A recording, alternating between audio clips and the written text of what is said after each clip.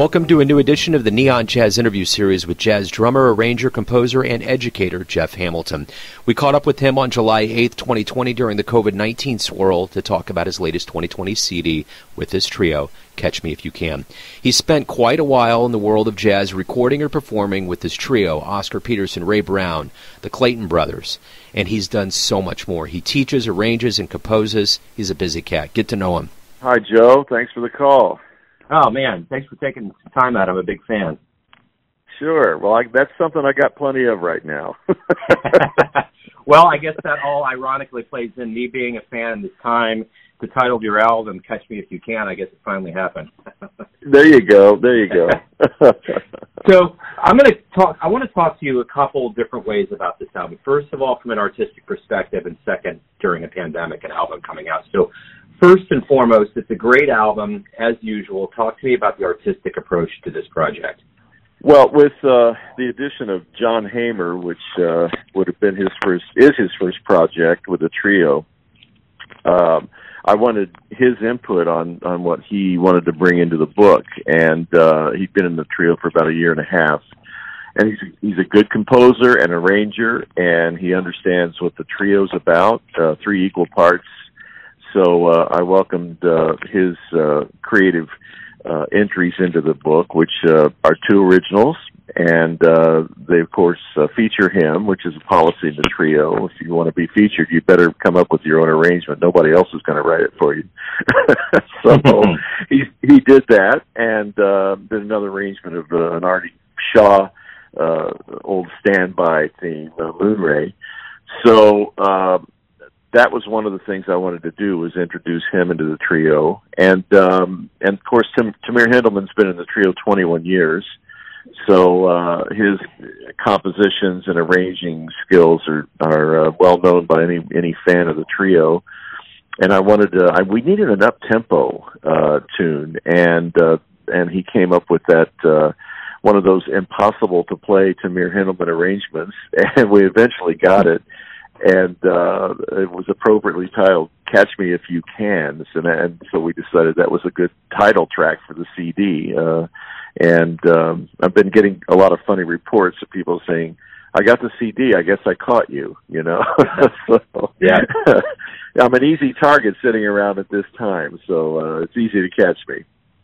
Well, so that was the creative process for the most part. That's the creative process. I just wanted to play some material that maybe isn't as well known, but I've always loved, like the Big Dipper from, growing up with the Thad Jones Mel Lewis band, playing to that every day as a teen, and things like Helen's Song, which is a George Cable's tune that I play with him every July at a jazz camp. And I just, that's one of those tunes I can't get out of my head, and I wanted to put our sort of treatment on that, and then Make Me Rainbows, which starts off the album. But I learned that from Mike Wofford and Holly Hoffman on a CD I did of Holly's, and man, that's another melody. I just can't get out of my mind. So that's how the album kind of came together. We just came up with tunes, as every album is. We love to play, and let's, as Ray Brown said, you play someone else's material, make sure you put a new dress on it. So that's kind of what our trio is about. How about this coming out during a pandemic when people have more time to listen to it, but you can't do any of this live? What have been your feelings?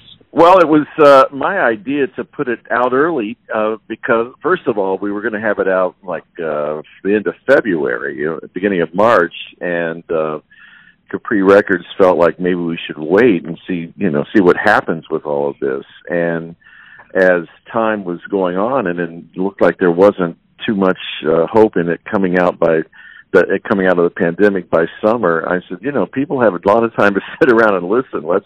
Let's put this up on our Instagram and Facebook site and buy direct from the company and see what happens. And I think we sold 60 the first day just from that Instagram, the record company did. So it's kind of been out. It's kind of a soft release. And now I understand, of course, now, obviously, that radio stations have it, and I'm getting some requests for interviews. And so I guess it's officially out now. It's the weirdest release I think I've ever been a part of. Well, it's the weirdest time on the planet that I can ever even imagine. So I guess it just plays into that. cauldron. Yeah. Yeah, why You should know? it be any different? Right, exactly. So, speaking of this surreal time, this David Lynch movie we're all making our way through, when in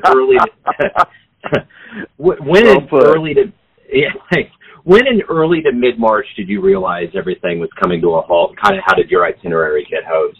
Well, I first of all, I'd had a couple of gigs with jazz societies, and their board of directors got together and said, man, I don't know how this is going to go. Let's cancel the whole season through September, which I thought was a little premature on their part. And then there was a jazz society who waited until 2 weeks before the gig. We're going to play the end of March, and they pulled the plug, I think, the beginning of the second week of March. And that kind of leaves you high and dry. And I had a bunch of, I was supposed to be a guest at Michigan State in residence for a week, and that board of directors decided it wasn't a good idea to go on. And so when people start letting you know that they're canceling jobs, that's when the red flag goes up. But I was hopeful that some of these things would continue early on without knowing how serious this thing was going to get. So the last gig I played actually was March 6th here in L.A. with Graham Decter and Tamir and Alex Frank, a bassist. So that was my last gig, March 6th. And the next one is February 2021, the way it looks. When we do return, say in February after the first of the year, whenever that happens in full force, what do you hope both musician and audience gets from this time away from live music? Well, I think we're all experiencing it now with missing what we have been used to hearing and playing. I think audiences. I've talked to Wynton Marsalis about this, and he hopes that by having all these online virtual concerts, that people are realizing is that while they're still good to hear the musicians play, that there's nothing like sitting in a live audience hearing the musicians create. This is one of the things that is tough from watching these virtual things, because jazz is in elements are interplay and spontaneity, and when you're in a room by yourself playing your part, that's not easy to do with somebody else miles away from you. So I think the hunger is building for the audience to come back and be a part of this. And certainly the musicians are going crazy. I mean, every friend that I've talked to is like, man, I just can't wait to get back and play it. I saw Matt Wilson with Ken Poplowski from Smalls a couple of days ago, and there was so much joy in their playing. It was like, man, we really, and they actually said, we really needed this. So I'm hopeful that everybody's going to be hungry enough to go out and hear the music. The problem is the social distancing, and if the venues can figure that out. So, but all I can do is my part, which is keep playing, keep working on stuff. I'm doing a lot of homework during this time off, listening to Jimmy Lunsford and Fletcher Henderson, and going way back and hearing some historic things that you don't get early on, and certainly don't learn in college. So that's what I'm spending my time on, is building my own curriculum for what I want to play when I get back on the bandstand. So at least I'll do my part, but I can't tell the venues what to do. During this absence, you've had a lot of moments on stage throughout the years. You've been all over the world. Are there any magic moments, any specific memories that are kind of keeping you optimistic during this time, this absence away from the stage?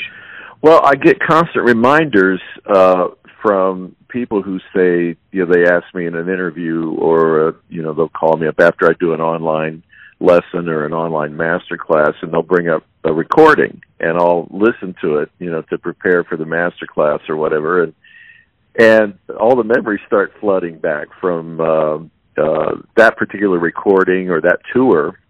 And so I'm getting constant reminders. But I guess the two biggest points were in the Montreux Jazz Festival in July of '76, when Monty Alexander, John Clayton, and I were the throwaway band on a night sandwiched between Thad Jones' Mel Lewis Orchestra and Stan Getz Quartet. And we were placed in the middle, and we ripped into, Monty started off an intro on Night Miss Blues, and everybody sat down, and it was like, uh-oh, we got something here. And then that became the recording, Montreux Alexander, which was the second recording I was ever on. And it was an out-of-body experience because, if you're familiar with that record, the audience is clapping throughout and standing up, and it was very unreal to play that night. I felt like somebody else was playing the drums, and I was watching it happen.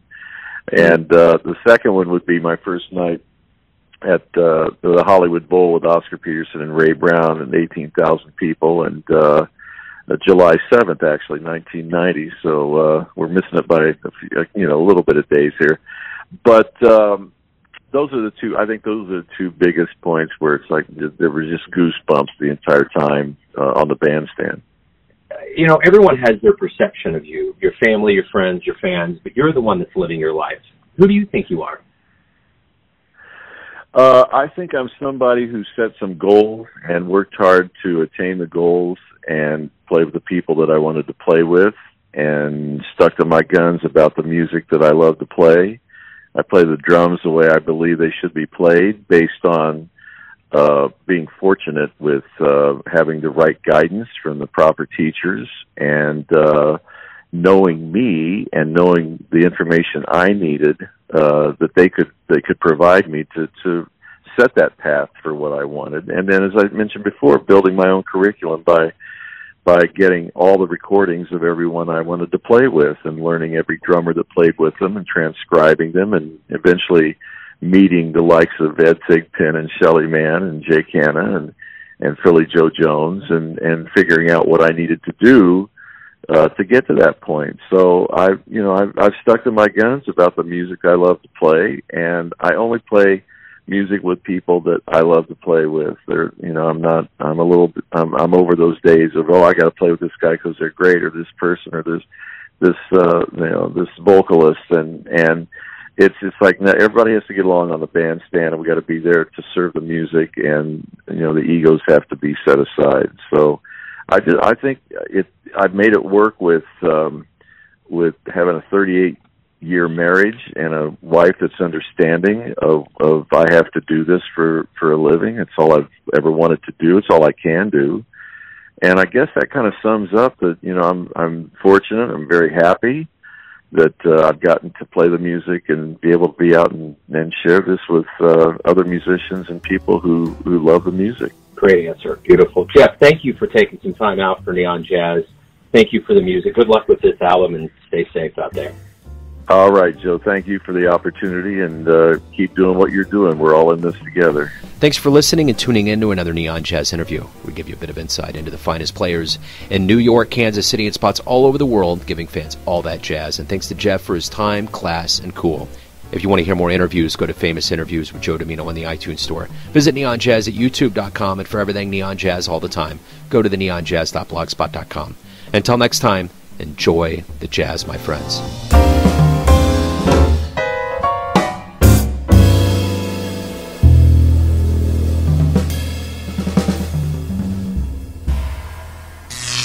Neon Jazz.